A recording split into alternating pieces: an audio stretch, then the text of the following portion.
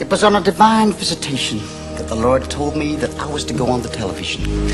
I was lying on the bed and the bed began to go around, and I had the sensation like I was on a merry-go-round. And then the furniture joined in, and then I was in the stars.